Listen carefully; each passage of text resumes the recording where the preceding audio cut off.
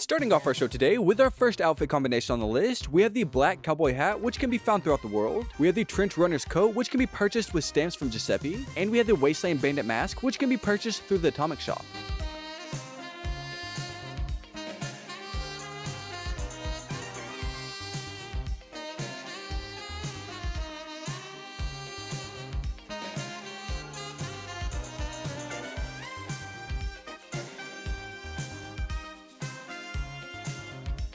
Our next outfit on the list consists of the Brotherhood of Steel Beret, which was given out through the Atomic Shop. We have the Piper Road Goggles, which can be purchased in the Piper Bundle. And we have the Elder's Battle Coat, which can also be purchased in a bundle whenever it comes back around.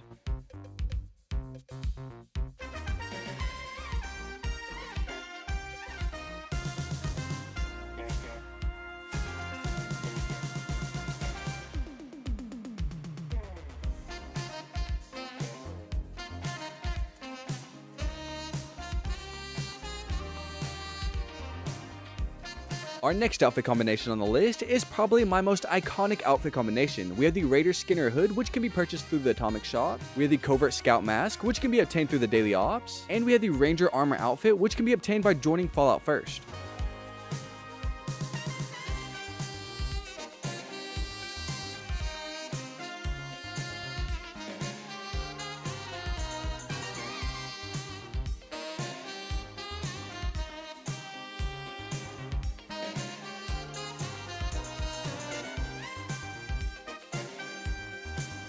Our next outfit combination on our list isn't necessarily an outfit combination, but it's my armor set. We have the BOS Recon Armor, which can be obtained through the Daily Ops, and we have the Wasteland Wanderer Headgear, which was an event item.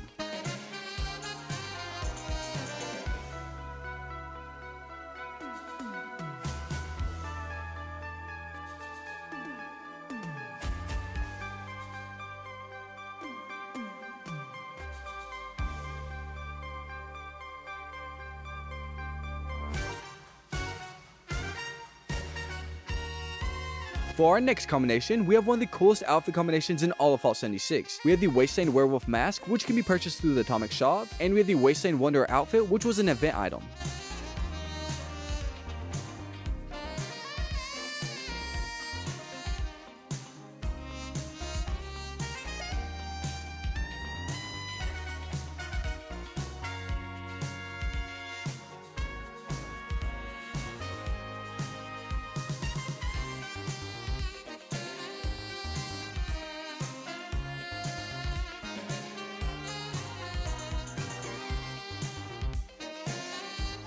If you enjoy Fallout content like this and you want to see more, I also made a video over my top 5 camp locations in all of Fallout 76. So if you want to check it out, I'll link it on the screen right now. You see that? That is my top 5 camp locations.